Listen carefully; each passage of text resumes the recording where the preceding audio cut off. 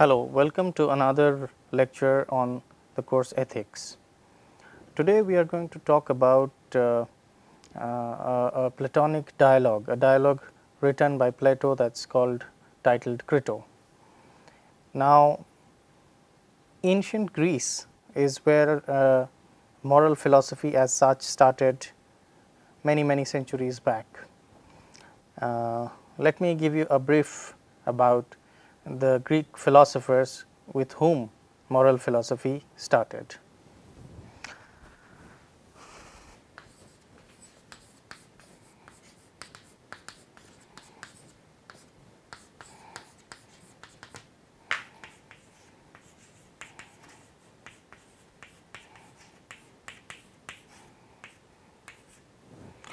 Okay, we have Socrates, Plato and Aristotle. These names are very heard of names. Socrates was with whom the moral philosophy began as a discourse. In fact, in certain terms he is called the father of philosophy in the Western tradition. Plato was the disciple of Socrates and Aristotle was the disciple of Plato.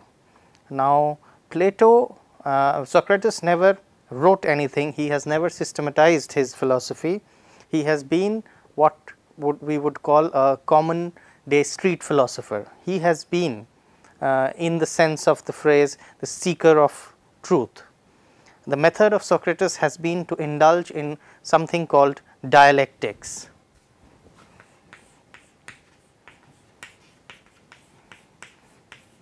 Now, a dialectic is a means of conversation in which the objective is the truth, and gradually over a conversation between two or more agents the knowledge body is evolved. Now, coming to Crito. Crito is a dialogue written by Plato with Socrates who plays as the main character in the dialogue. Now, Socrates, as I mentioned earlier, has never written anything. He has in fact been a street philosopher, but his disciple and pupil Plato has been an extensive system builder, and he has put forth entire systems of philosophy which are valued even millennia after its being written. Now, Plato has true to a sincere disciple has wrote plays in which Socrates has been the protagonist. Now, Crito is one such play. The story of Socrates goes this way. Socrates was searching for the truth. He was a seeker of true knowledge. So, he started conversing, engaging young people in debates that something like, what do you understand by courage? Only in the fashion of dialectic to arrive that, well, anybody who claimed that they knew values or any such knowledge claims were actually not very sure of it. So, Socrates in the history of Western moral philosophy, Socrates searched for reason as the basis of values. Now, let us remind ourselves, at a time when Socrates was living, there was a time which was dominated by tradition and by religion. So, all our moral values have been coming from either tradition or religion. Now, Socrates looked for something else as a basis of values. Socrates looked for reason as the basis of values. Now, this new search incited a lot of thinking from the story of Socrates goes this way. Socrates was, if I may say, a street philosopher going around looking for answers to values. Now, Socrates did not rely on tradition or religion for answers to value for the domain of values. In fact, Socrates was keen on seeing reason as a source of arriving at one's values, of reason being the paradigm of human knowledge. Now, considering this, when Socrates engaged in his what is now known as dialectics, there was upheaval in the state. The statesmen decided and were decided that Socrates was a threat to their state, that the Socratic way was actually spoiling the Athenian youth. So, they actually imprisoned him. They imprisoned him on charges close to sedition, and as per the laws at that time, Socrates was not only imprisoned, but sentenced to death. Now, followers of Socrates and friends of Socrates, who were also wealthy and well endowed, wanted to save Socrates from what many thought was an unjust act of the state in imprisoning and sentencing to death Socrates. So, Crito was one such friend of Socrates who decided on teaming up to help Socrates escape from the prison. Now, whether Socrates agreed to escape or not was a question that was answered eventually by time, but yes, as you could guess now, that Socrates did not agree to be allowed or agree to be a part to his to the escape plan proposed by Crito. Anyway, now more to the slide to know about what is the basic plot of the play. Now, the plot is when Socrates was imprisoned and Crito has made his way to the prison of Socrates to help him or to discuss with him the strategy of escape. Let me read out the plot. Socrates is imprisoned and is sentenced to death by the state. Why? Socrates is accused of corrupting the Athenian youth by raising questions about morality which are not convincingly answered by tradition. The Socratic method is the method of dialectics. Socrates incites the claimed knowers into a conversation, and in the course of the conversation, the ignorance or the incorrectness of the knower's claims is exposed. Socrates' intention is not to defeat the knower, but to reach the truth. So, as we can see that Socrates was not hell bent on defeating others or wanting to show his superiority in the skills of argumentation like the sophists of those time did, but Socrates wanted to arrive at knowledge which was beyond doubt, and for that he engaged the claimed knowers into conversations which later was called dialectics, into conversations which led him to arrive or led them to arrive that, well, there is perhaps no the claimed knowers also are not very sure about their claims. Now, this is to be noted that it was not a malified intention of Socrates to defeat others, but just as a seeker of truth and to eliminate all knowledge which is in the realm of doubts. Socrates that way has no claim to make, instead he is a seeker of true facts and valid knowledge. Some of the friends and well-wishers of Socrates wanted him to escape from the prison and the death sentence. Crito is one such friend who has sneaked into the prison to gain Socrates' consent. The process of escape and an asylum in another state would not cause any harm to the friends of Socrates, but Socrates disagrees. Now, this is where the first moral dialogue in the tradition of Western philosophy starts. Now, Socrates is of the opinion that, well, he should not escape from the prison, and he should willfully take the punishment that the state has given it to him, and this on very rational moral grounds. Now, for some at that time in the point of world history, this was quite a novel concept, that to be rational is to be moral and to be moral is to be rational.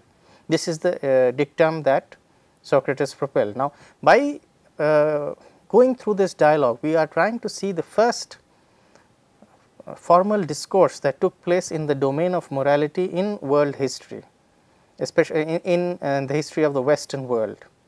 So, now coming back to because the entire course would be talking about moral philosophy and some of the times from the Western tradition, we need to see how it evolved as a discourse.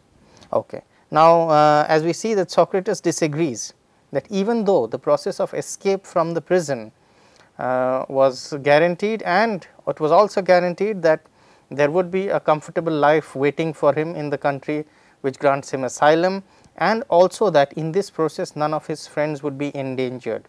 So, having these preconditions, one would naturally like to escape. Now, mind you, Socrates that time was 70 years old. So, Socrates still thinks that, well, it is wrong that for me to escape from the sentence that the state I belong to has given me. Now, let us look at the situation. The situation is one that I perhaps think that I have been unjustly sentenced. 2, that I have friends who can without any notable damage to them help me escape and grant me asylum in a country, and 3, that I would think that I have many more useful dialectics or to engage with people at large, even in the country which grants me asylum. Having these 3 conditions, does not it become obvious that I escape? That I escape from a punishment which is unjust, I escape to a country which is welcoming me, I escape via means that cause no harm to the other. Why should I not escape? Perhaps this seems quite a queer situation, but then let us see what reasons Socrates gave Crito for denying his offer of help and voluntarily embracing death. And in death he lives on till today. In death his dialogues have become immortal, his conviction in his claims, in his methods has become a legend, and that is why, because perhaps he chose to live by his conviction and die by his conviction than to live without his conviction, that even now, more than 2000 years from then, we still read about him. Now, let us look at the reason why Socrates disagrees with Crito.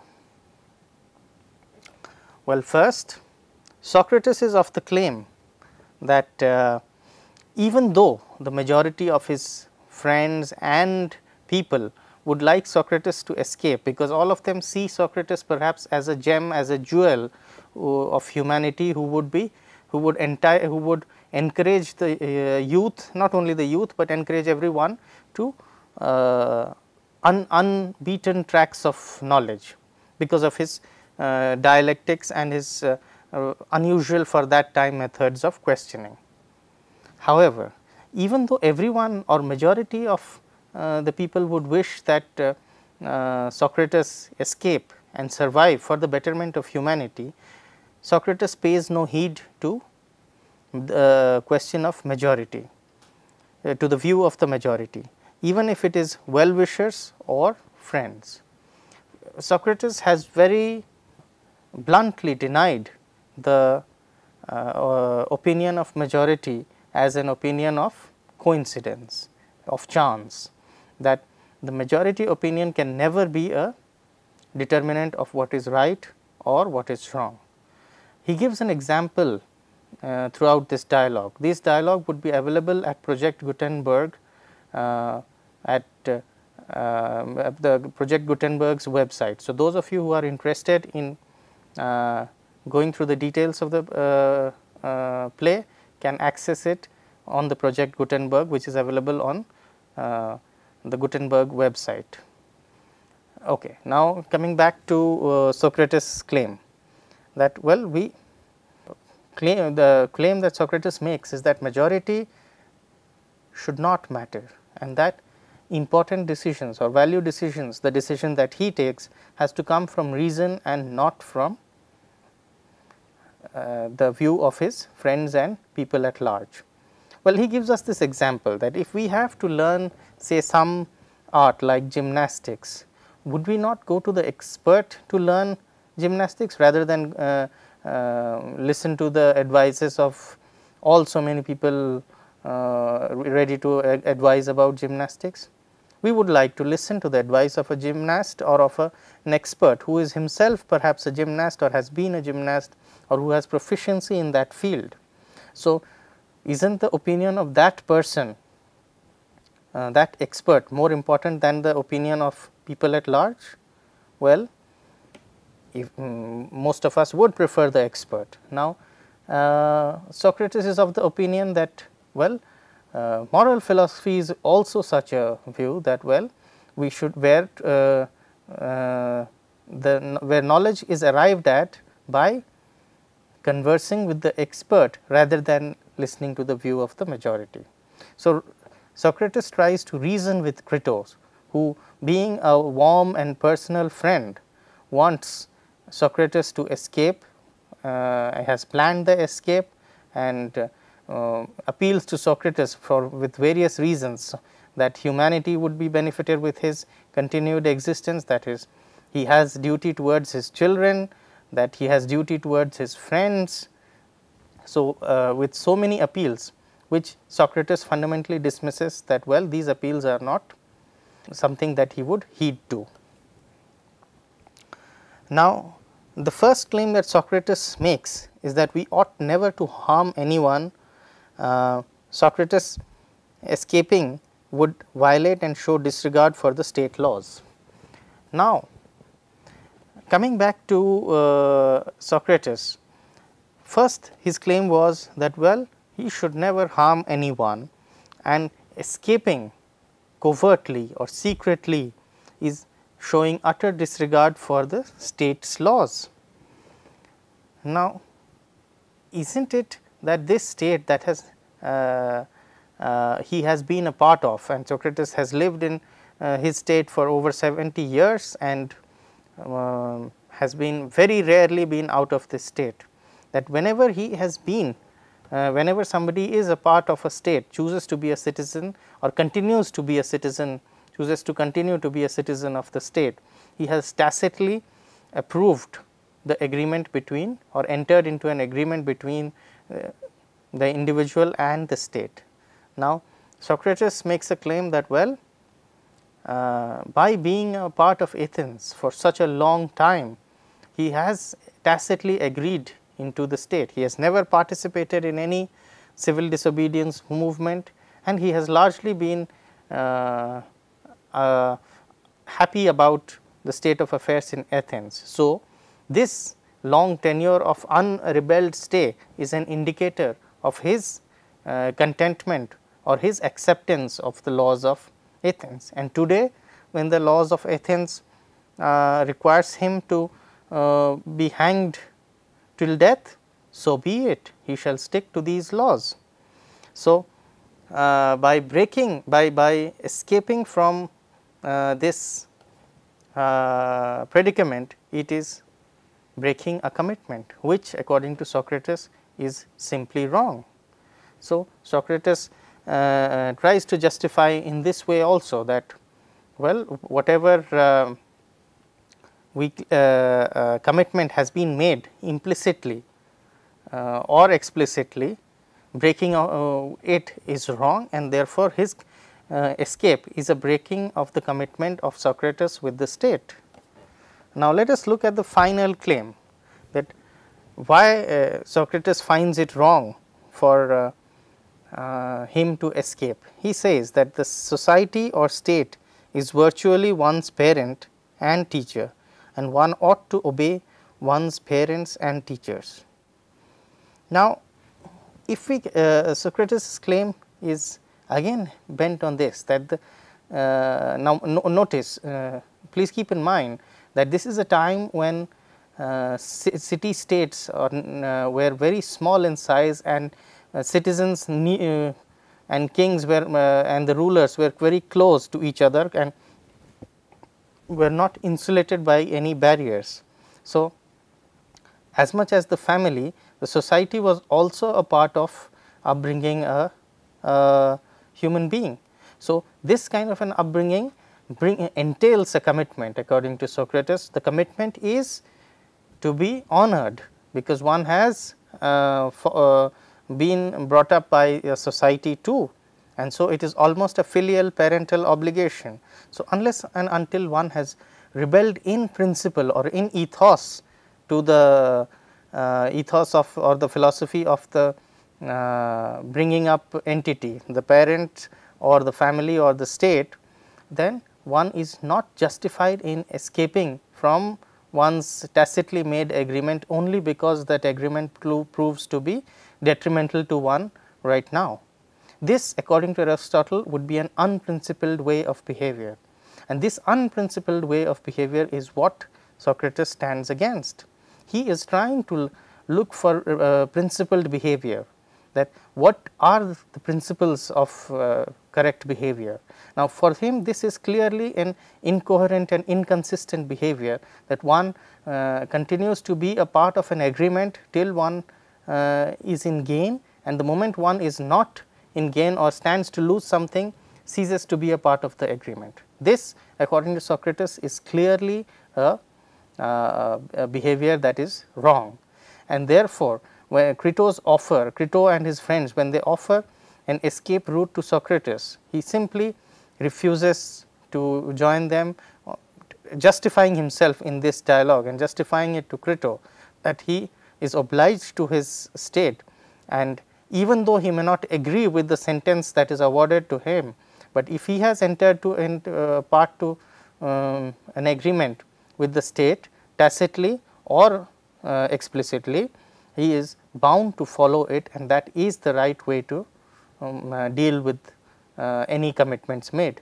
So, Socrates chooses not to escape, and a saddened Crito leaves the prison, leaving Socrates to be sentenced to death, which he does by taking the hemlock and slowly perishing. Cut.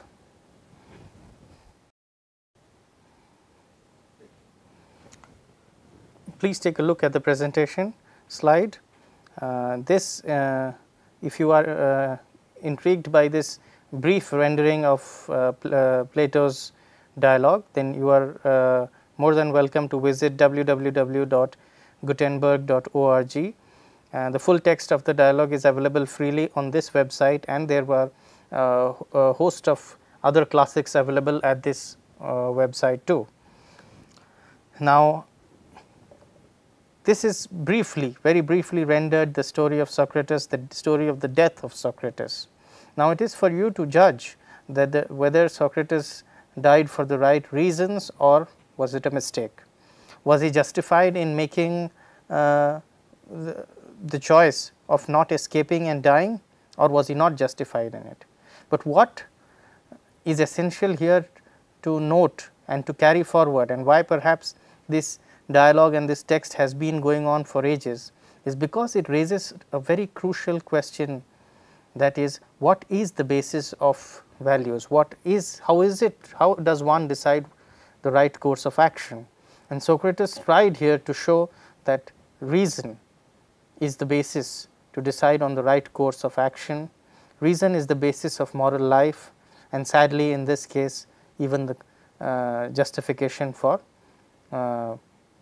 letting it go. So, with this began the tradition of philosophizing values in the Western tradition. Values were no more that which came along from tradition, or that it was ordained by governments or states. It began to be an issue to be discussed and resolved with the aid of reason amongst people to lay the foundation of new values.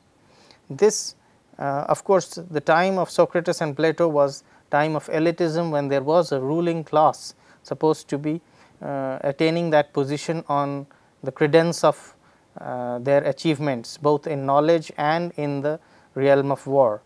But gradually this grows into today's democracy, where our sense of right and wrong, the government sense of permissible and non-permissible are not simply taken down either from tradition or from religion. Instead, it is put into the public fora for active debating, and then we arrive at the values that we have, the values that the state would permit or would try to restrict.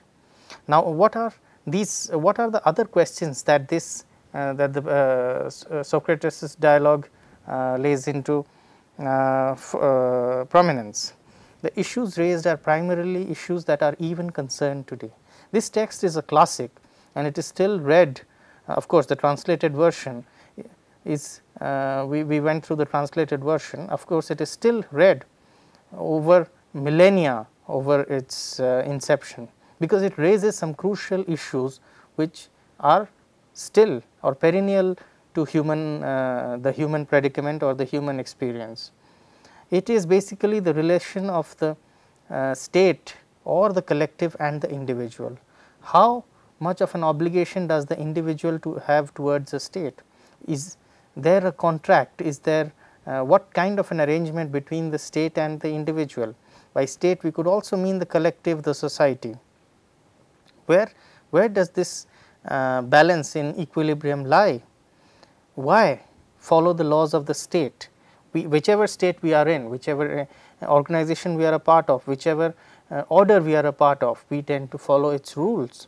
Why do we tend to follow its rules? We tend to follow its rules because we have committed ourselves as a part of a contract that is made tacitly, because when we choose to join an organization, state, institution, country, nation, we also vote or for its policies and we accept it. Now, this of course flies in the face of the claim that many times our choices are not real choices.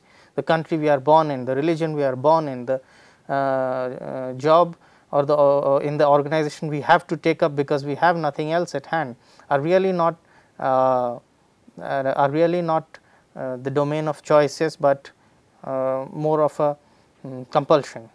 However, now even if there is a compulsion, do we not always have a choice either to express our dissent if there is some, or to suppress it? Now, Plato's claim, Socrates' claim in Plato's words is to keep expressing one's views, and even to the peril of one's life. So, why follow the laws of the state is, well, there can be two reasons. We follow the laws of states because the laws are just and we agree with it, or the laws not following the laws could be punishing us. So, what is an ideal relation between the state and the individual? And if coming to the third point, civil disobedience versus terrorism. Now, how do you express your dissent with the state? Do you express it by being silent and leaving the state, by not following the rules and doing something against the law? How is it that your disagreement with the laws can be civil disobedience at one end and almost terrorism at the other end? Interesting parallels can be drawn to the Indian independence movement, where Indians or our ancestors were fighting for self-determination of their own country. Now, there was a British rule enforced by the colonizers, to which the natives, our ancestors, did not agree. Some of them chose to break the law voluntarily and yet follow to accept the punishment that it brings along. For example, was Mahatma Gandhi's salt law. The fact that he found the law, or most of the people found the law immoral, was justification enough for it to break it and then to accept the punishment that came along with it. Now, this was with a mission to provoke the conscience of the ruler. The other alternatives, other end of the spectrum, were people like Bhagat Singh, who also took up violent means to express their unhappiness with the present ruling class. Now, these are extreme cases of venting out one's reaction to the laws by which one is governed in one state. So, Socrates here also in a way, in a subtle but powerful way, expresses his disapproval of the laws by conforming to it, but raising the flag eternally, that well, this state proves that by stifling Socrates' voice and later his life, the state is only digging its own grave and seeing its own decline in the future. So, with this I would like to leave you with the questions that Socrates dialogue raises, and if in case you would like to read more about the dialogue or go into details, you are welcome to visit the Gutenberg site.